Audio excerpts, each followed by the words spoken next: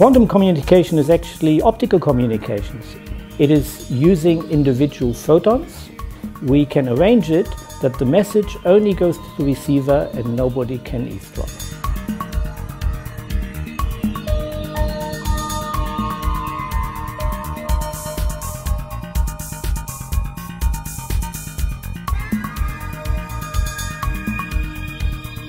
The moment we can do quantum communication from here to a satellite or over a few kilometers of fiber. It would be much more difficult to send a signal from here to Europe or the US.